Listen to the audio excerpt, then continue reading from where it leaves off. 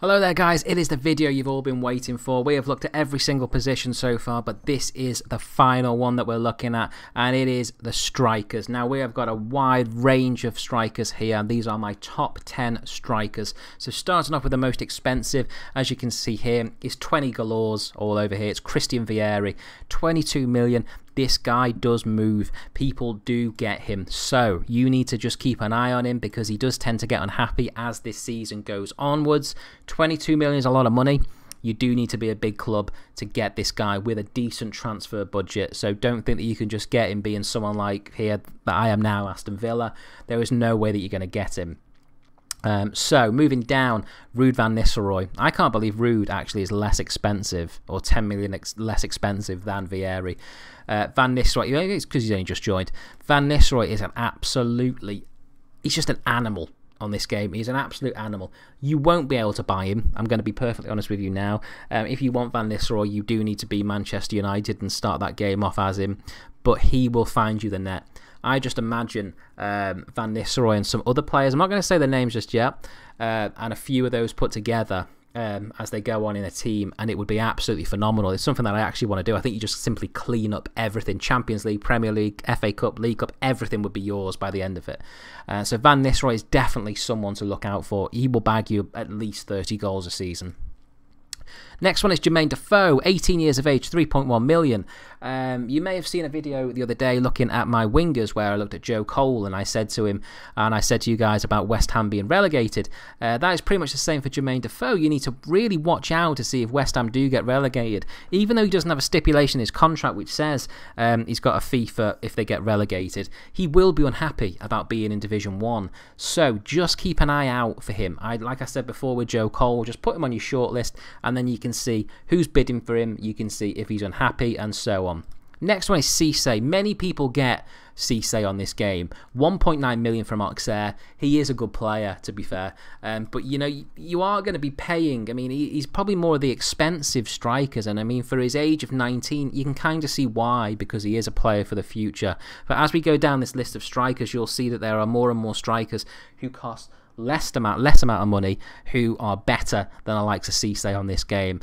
So he really is your choice if you think he fits in to your squad, or if you're a Liverpool fan for that matter, and you know you want him in there, you know, go for it. Next one as we go down, Cherno Samba, a bit of a legend on Championship Manager 0102. He is a pretty good player, to be fair. 16 years of age. You can see his stats are sort of developing already. 425 grand. You do need to spend a bit of money to get Cherno Samba, but you know he's one that's going to be there for you for the next, about 15 years or so. You know, he is a good player on this game, and one who I recommend that you get, even if it's not a case of putting him in straight away. You know, maybe try and loan him, maybe put him on as a sub, you know, sort of watch him build up over time, but make sure that he gets that training in that he needs when you do your training sessions. Next one is Bobby Zamora. Again, another 20-year-old from Brighton. 350 grand. Brighton are actually in the second division on this, so you do have a very good chance of trying to persuade this guy to come to you because he will want to move to a bigger club. 350 grand. You can see last season he scored 28 goals in 43 appearances for Brighton. He is a very, very good player, especially if you're looking for him, maybe if you're in the first division. He possibly is that player that can sort of accelerate you up through the league and get into the Premier League. Next one as we go down is Keegan Parker. I used to buy this guy quite a bit. 70 grand from St. Johnstone. He is one of the ones that sort of does get forgotten about because there's going to be a couple I'm going to show you in a minute who are the main two strikers on this game that people just go for. But actually, Keegan Parker is a very, very good striker. And I think if you took the time to, you know, sort of scout the player and sort of see what he's about, for 70 grand, he is worth it. And he will leave St. Johnstone for you. Right, here we go. Maxime Tiscalgo. This guy is argued as the best player on the game. Okay? The first thing I would do on this game is I would scout and just get your scouts in straight away, because the issue, if you don't scout the player, then you can only go up to a certain amount of your money. See here, you can only go up to 525 grand. Scout him as soon as this game starts. Scout him, and then that means that you will have your budget, the whole entire of your budget, ready to tackle anybody that comes in to try and buy this guy. Now, as I first started this game, sorry, not a lot of people came in for him, But as I've sort of played as him, and we see his stats growing, I start to notice teams like Lazio come in for him very, very quickly now. I don't know if that's just simply because the more you play it, the more the computer sort of knows who is who and tries to take the players away from you straight away. But I would definitely go for him. And let's be honest, if you're watching this video, you know who this guy is. Next one, again, if you're watching this video, you know who this guy is. This guy is phenomenal. He is argued possibly with Maxime as maybe the joint best 2 players on this game. Now, it's quite a bizarre thing, because normally I'd say to you, yeah, go and buy them. And, you're well within your reach, actually, to buy these players. If you have about £5 million in your budget, you'll easily get Maxime and Tomadera in.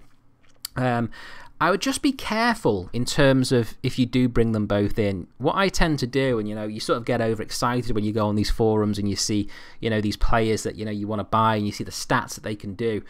Just sort of pace yourself with them, because you will already have good players at your football club, and yeah, it's all well and good buying them. You probably will make a profit with them, but what's going to happen there is there's probably going to be some unrest with certain really good players at your team already there. So say, for example, if I'm Manchester United and I've got Andy Cole, Dwight Yorke, Ruud van Nistelrooy, Ole Gunnar Solskjaer, 4 amazing strikers, then all of a sudden I bring Tomadera and Maxime in, that's 6 strikers.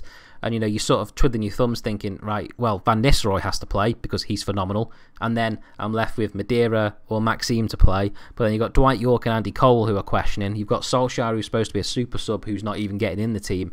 It all becomes a bit of a kerfuffle. So just think very carefully. Think about your squad before you make these purchases.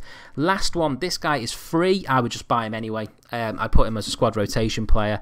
Joao Paiva, he really does turn good on this game, and he costs you absolutely nothing, and he's 18 years of age. Just get him. That's all I'd say. I wouldn't even bother scouting the guy. I would just get him in straight away, because he is going to be an amazing asset to your football club no matter what. Whether you want him in as a first team player or as a rotation player, it's up to you. But for nothing, he's kind of like, your Taribo West of strikers. So I would definitely get him in. Right, guys, if you enjoyed that video, please remember to hit that like button. And the same as the last video, if there's anyone that you think I've forgotten in terms of your top 10 strikers, please leave a comment below. I'm really interested to see who you would pick as your top 10 strikers. Right, guys, I'll see you guys later.